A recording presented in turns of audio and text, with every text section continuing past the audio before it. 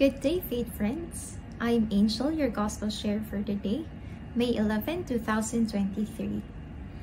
In today's Gospel according to John, chapter 15, verses 9 to 11, we are reminded of God's love for us. We are reminded to remain in His love so as to have complete joy.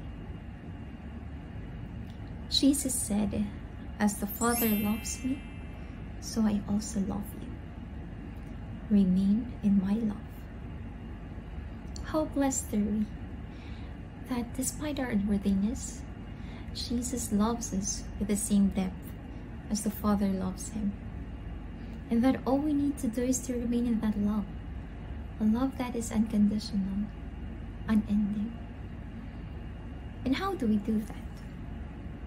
Jesus said, "Keep His commandments," which is primarily to love God with all our hearts and love our neighbor as ourselves. By doing so, we remain in His love.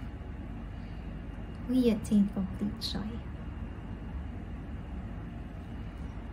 In our world today, we are so lost in trying to find true happiness.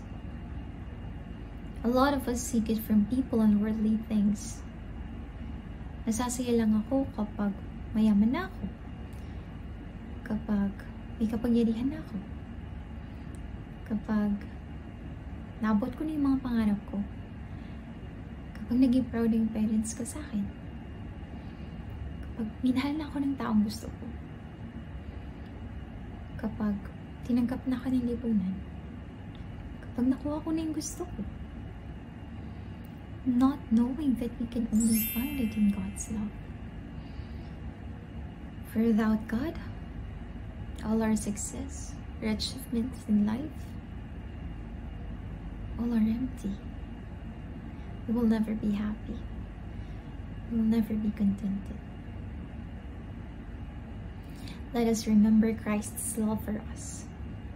And from that love, we learn how to love. We learn to forgive. We learn to give. We learn to love our neighbors. We learn to put love in everything that we do. We remain in His love, and we become truly happy. Thank you for watching. Please subscribe to our YouTube channel, Faithbook PH. Download our Faithbook app, or visit and register at www.faithbook.ph. Stay safe and God bless us all.